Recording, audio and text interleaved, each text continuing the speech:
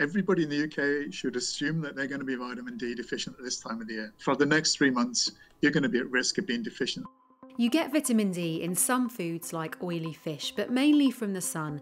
And because we don't get enough from daylight in the UK during the colder months, the government recommends taking vitamin D supplements in winter.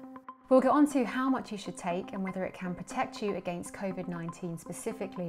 But first, how does vitamin D help you fight infections?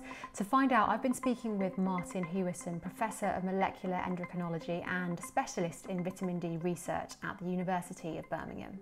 The active form of vitamin D, which is actually a hormone, it's a potent regulator of cells from the immune system. So it does two things.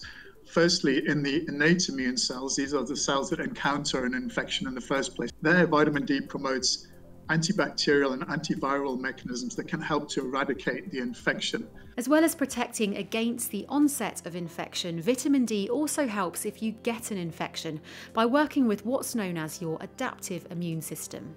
There, vitamin D does something different. It acts as an anti-inflammatory agent, and it stops these cells from being too inflammatory. Inflammation can be good in terms of eradicating an infection, but if it carries on for too long, it can damage tissues and then make the disease worse. In a way, you can see that vitamin D does double duty. It's very attractive because it both could protect against infection, but also prevent the damaging effects of the immune system if you do get infected.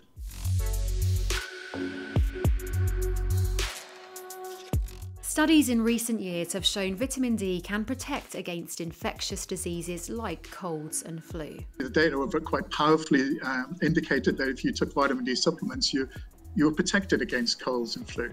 So of course, with the COVID-19 pandemic, people have taken that interest and extended it to COVID-19. Studies have found people who are vitamin D deficient are more likely to get infected with COVID-19 and suffer with more severe symptoms. Yet the most recent government-led review of the existing research shows there's not yet enough evidence to promote vitamin D for the prevention or treatment of COVID-19. However, with what we know about how vitamin D affects the immune system, experts highly recommend taking supplements.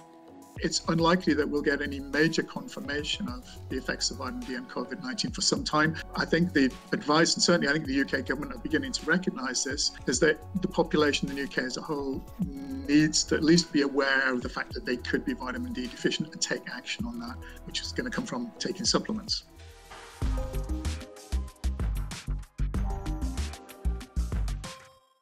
Vitamin D supplements contain D2, which comes from plants, or D3, which is from animals, and they come in many forms: capsules, drops, or sprays. Tablets are likely to be the cheapest option, but all variations should be effective in raising your levels. The big difference comes from the dosage you take. The government recommends everyone should take a 10 microgram dose of vitamin D during the winter months, but you can buy variations containing much more. The problem is that the UK government took a very conservative position on this. They said the level of vitamin D you should be taking is basically to get you to a very low level, but one that would prevent you from getting any really bad effects on bone and calcium and so on. We don't know what is the best level of vitamin D to achieve good protection of your immune system. And until we do that, I think we can't then recommend what level of supplementation to take. But what I think people are beginning to recognise is that the level currently recommended by the UK government is just too low. If you want to increase your vitamin D intake past the 10 microgram per day recommendation, the NHS says adults shouldn't exceed 100 micrograms a day, as it could be harmful. Children between 1 and 10 years old shouldn't have more than 50 micrograms, and babies under 12 months shouldn't have more than 25.